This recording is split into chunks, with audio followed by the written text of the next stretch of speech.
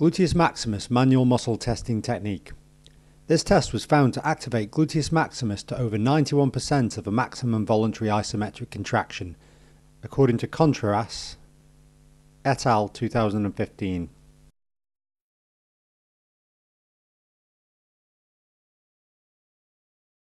With the patient lying prone with two pillows under the pelvis and their knee at 90 degrees with their arms by their sides, ask the patient to lift their hip up to 10 degrees of hip extension.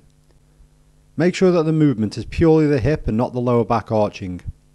If the movement is correct, then apply resistance behind the knee with one hand and stabilize the pelvis with the other.